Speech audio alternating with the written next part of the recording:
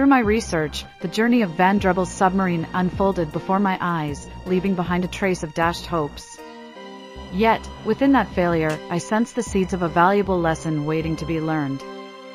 In the words of the inventor, penned with purpose and resilience, I found a glimpse into his unwavering spirit. Despite setbacks and doubt, he carried on, unwavering in his pursuit of progress.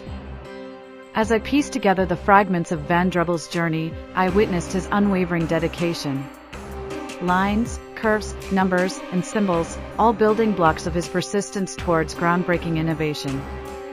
In the climax of his story, the world stood witness to the triumph born from perseverance. The submarine, once a symbol of uncertainty, now stands tall as a testament to the indomitable human spirit.